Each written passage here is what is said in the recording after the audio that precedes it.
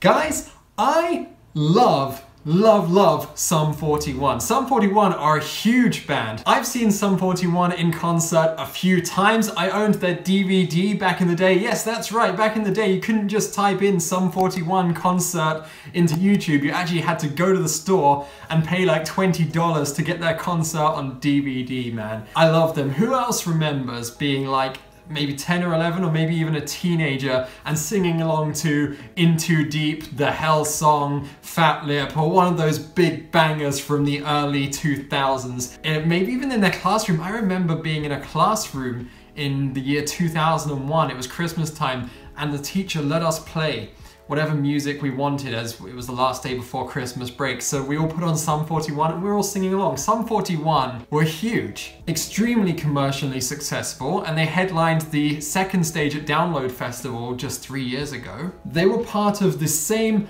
pop punk, sort of punk rock boom that happened between the year 2000 and about 2004, which also included Blink-182, Simple Plan, Good Charlotte, Yellow Card. But what I don't understand is why they aren't as big as, say, Blink-182. I would have thought with their success, with their popularity, with the fact that pretty much everyone my age knows who they are, and so many people love their songs and hold them dear to their heart, why aren't they as big as, say, Blink-182? Or even you could argue All Time Low, even though All Time Low came onto the scene quite a bit later. When you think of bands who are like at the top of the pop punk and top of the punk rock sort of, I don't know, tier or popularity contest, I guess you could call it, right up at the top, there's Blink-182. They're headlining like Download Festival on the main stage and Reading Festival. Not only that, they are also selling out the O2 Arena and arenas all over America. They have residencies in Las Vegas. Right underneath them, you've got All Time Low also selling out arenas, Fall Out Boy selling out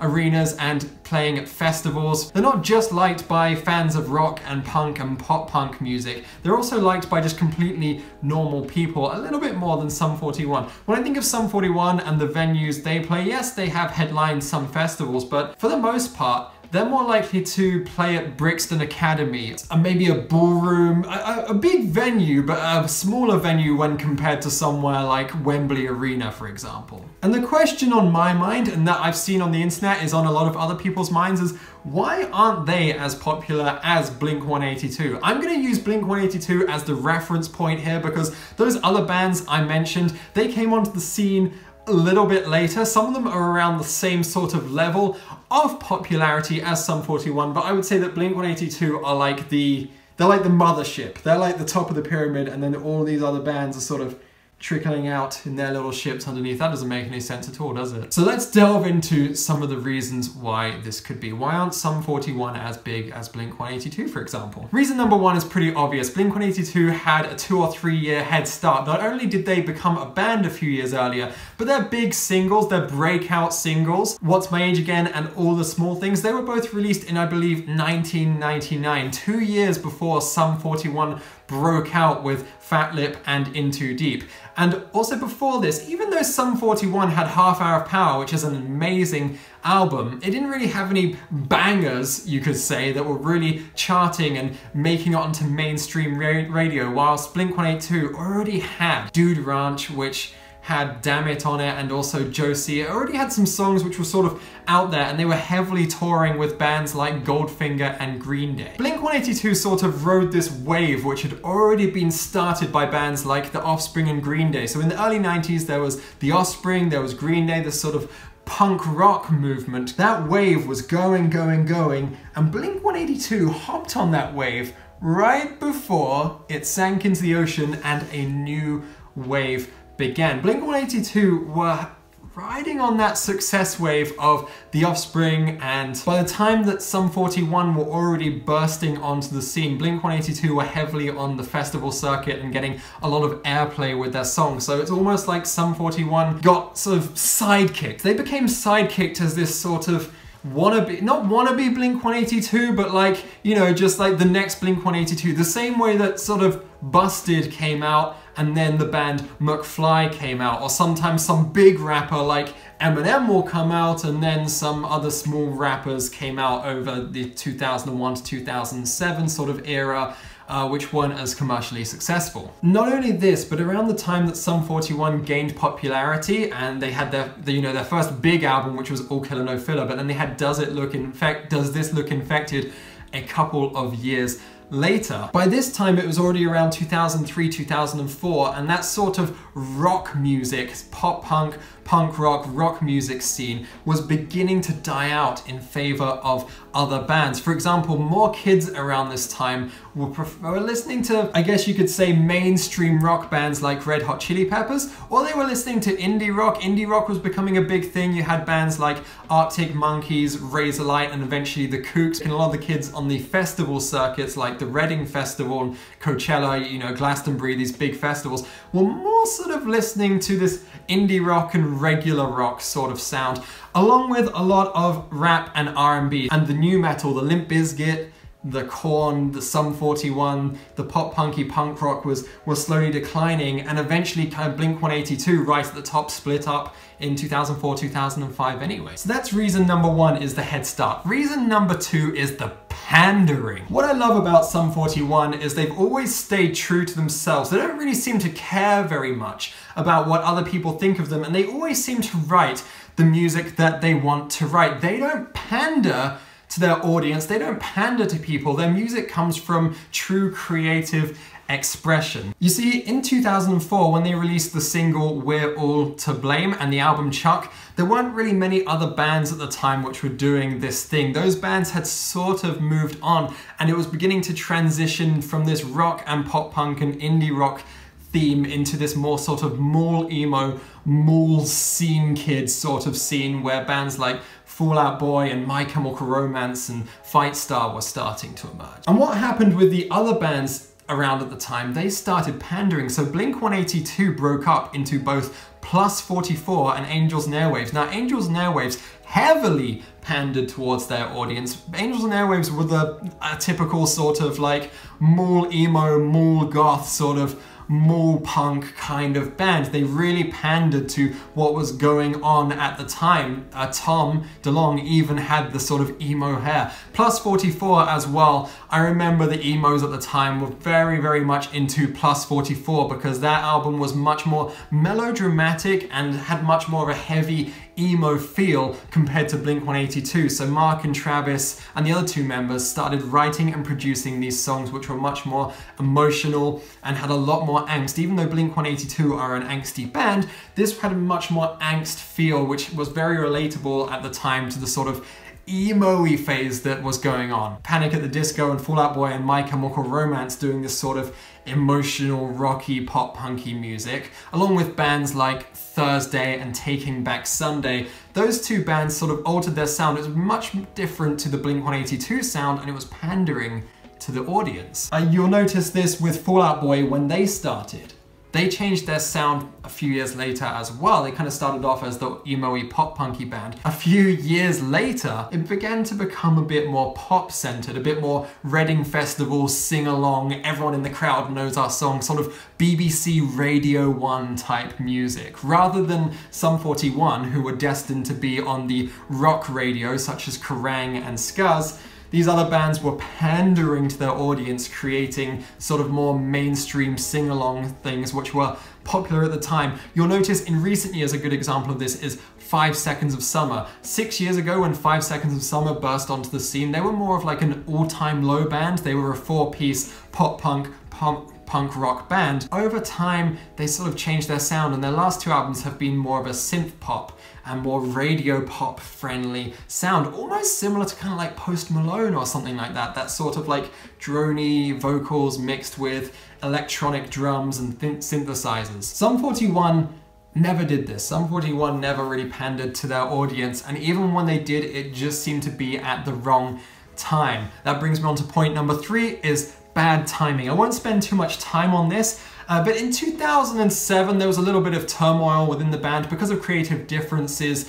Guitarist Dave, who was an integral part of the songwriting process and a very talented musician, left Sum 41 and they started work on a new album. This album was different again, so they'd started off with this sort of punk rock band and then done a bit of rapping in their music, and then they'd gone heavier with their album Chuck, and then they'd gone back to the pop punk sound in 2007. The problem was they were a bit too late to the party here, as I mentioned, because at this time a lot of the scene kids and a lot of the kids who are dominating the music scene, the ones buying the records, the one playing the music on YouTube and MySpace at the time, had started listening to different music other than this uppity song. For example, Underclass Hero, one of the lead singles from this album. It debuted, I believe, at number 188 on the UK charts and number 33 on the Canadian charts. So it didn't chart very well. I don't think anyone was really paying attention to it. People weren't giving it attention because it wasn't what was popular at the time. Again, this goes hand in hand with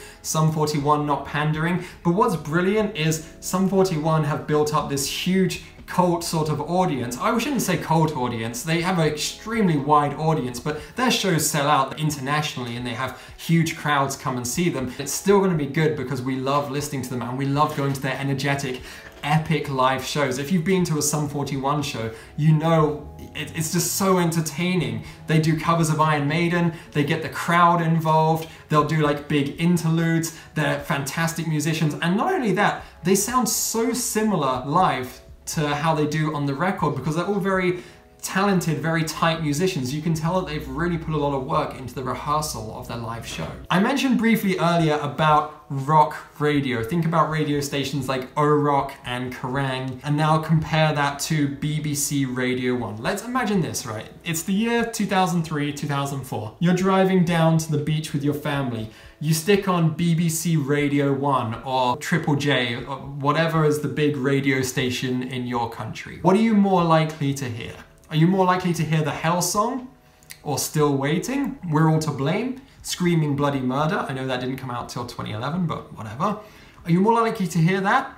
Or are you more likely to hear The Rock Show by Blink-182, or Always, or I Miss You, or maybe After Midnight, one of their more recent songs? It's more likely the radios are going to give attention to Blink-182 and those other bands with a more poppy sound. Number 5, lineup changes and inner turmoil. Now, a couple years after Underclass Hero was released, Blink-182 announced that they were reuniting. And who did they invite to join them on their reunion tour? Why? Fall Out Boy, of course. Now, that's possibly the best PR stunt you could ever possibly do. If you're going out on a big nationwide tour and you've got Fall Out Boy, one of the biggest sort of pop punk, punk rock, and just rock in general bands at the time, the most commercially successful, getting all of this radio play, getting all of this time on the music channels, probably, you know, getting the most likes on Facebook or most friend requests on MySpace or something like that. Then you got them, and you've also got Weezer as your support act.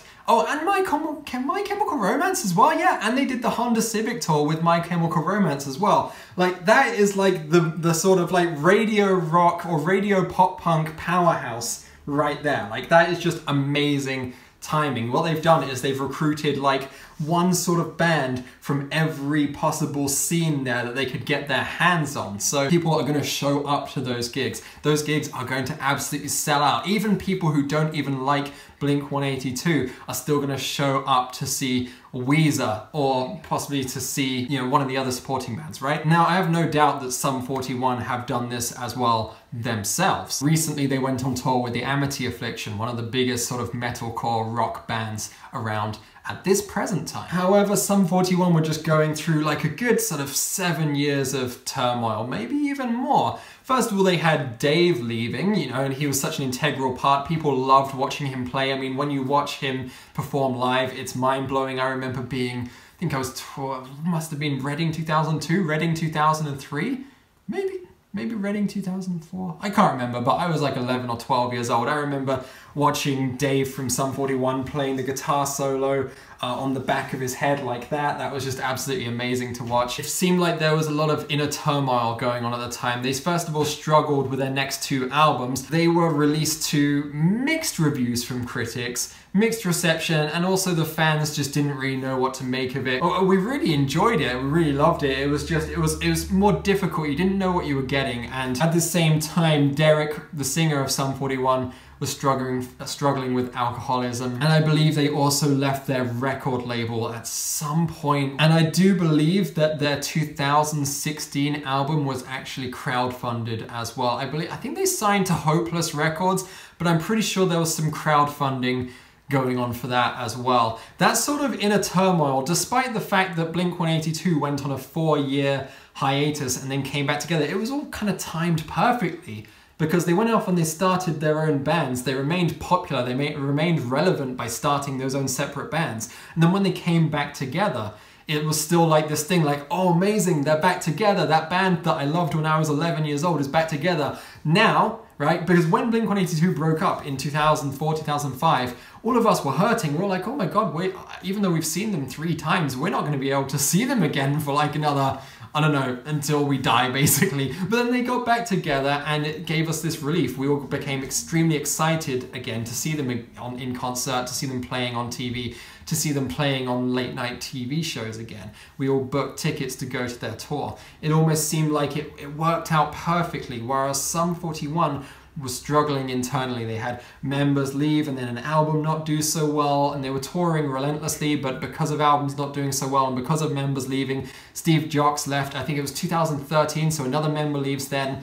So there was like a break from touring in 2008, I think it was, or 2009, and then again there was a break from touring in 2013, 2014, 2015, whilst they're sorting themselves out. You know, they've had the guitarist leave, and then their drummer leave, and then the guitarists come back and they want to record a new album, they got to shoot new music videos and then go out for a tour promoting it. It just all felt a little bit up in the air and it was struggling internally a lot. Couple that with Derek's alcoholism and his declining health. Even though Blink-182 have had these breakups, they've had people leaving. One of their main songwriters and lead singers, Tom, leave. What they did, when Blink-182, I believe it was the end of 2015, when Tom left, they didn't sit around and be like, oh, what are we gonna do next? Oh, how are we gonna write our new album? Immediately, they just recruited someone else. And even though Matt Skiba has gotten a lot of hate from some of the fans, he's been welcomed pretty reasonably well. I mean, it certainly helps that he had a highly successful career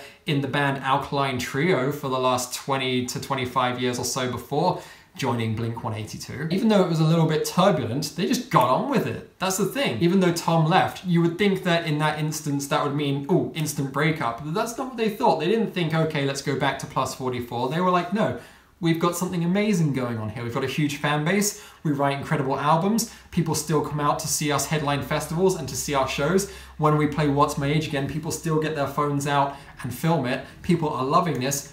Why should we give in? No, recruit another talented member and keep writing good songs. And that's what they've done. Even though the California album, personally, in my opinion, I didn't think was that good and critics were very weary of it. 2019 album 9, I thought it was a really great album. It's got a lot of hits on there, a lot of bangers. Some of it's similar to the old stuff, some of it's poppy, some of it's mainstream. But of course, they're pandering, obviously. They just cracked on, they kept going. Not being the case for Sum 41, it's been a bit up in the air. Oh, member leaves, stop touring. Album doesn't do well. Another member leaves, stop touring. Songwriting. Now, I have no doubt in my mind that Sum 41 know how to write a really good song. They are amazing at writing songs. However, when it comes to writing songs that people really want to hear and that people really love and that people remember and that people remember the melodies of, I would say that Blink-182 they're just perfect for that. And this has actually been heavily discussed on podcasts. If you listen to podcasts with their producer, John Feldman, also the singer of Goldfinger,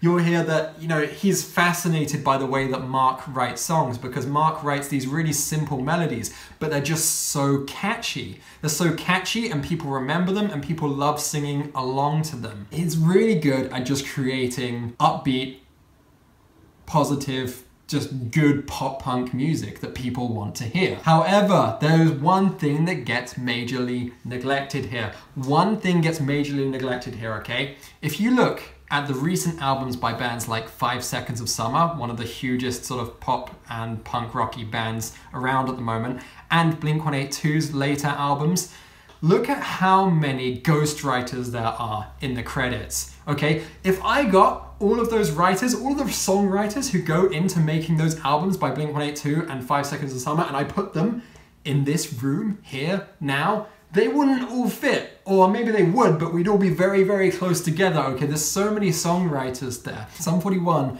as far as I know, haven't done that, or they've barely done that. They write all their own songs, and that's very admirable in its own way. Even though they don't chart as well as Blink-182's, they don't get the airplay that Blink-182's songs get, and they never really have. It's very admirable that they forged this career writing, what, 7 or 8 incredible, really good albums that I love listening to and the fans love listening to as well. And this is going to bring me on to my last point, and that is the fans. Now, Blink-182 fans are just crazy. Have you ever met a Blink-182 fan and said to them, hey, Blink-182 suck? They freak out and then say to them, Tom DeLonge can't sing live. They will freak out. They get so defensive about how much they love Blink-182. Blink-182 have this really dedicated, strong fandom. And Blink-182 also have a huge demographic as well. If you look at Blink-182's demographic, it began with sort of like kids aged 10 up until people maybe in their mid-20s. But what's happened is, as time's gone on, those people between the ages of 10 and 25 are now between the ages of maybe 28 and 43. So there's a bigger demographic up here, and there's a newer demographic of younger fans who are also teenagers. So they have this huge demographic. It's not like bands like 5 Seconds of Summer. Bands like 5 Seconds of Summer and also pop bands like One Direction, they have a main demographic. It's like 13 to 25-year-olds. Whereas Blink-182 don't have that. They have this huge fan base of dedicated people who show up to their shows in these huge arenas. I think the reason that Blink-182 fans are so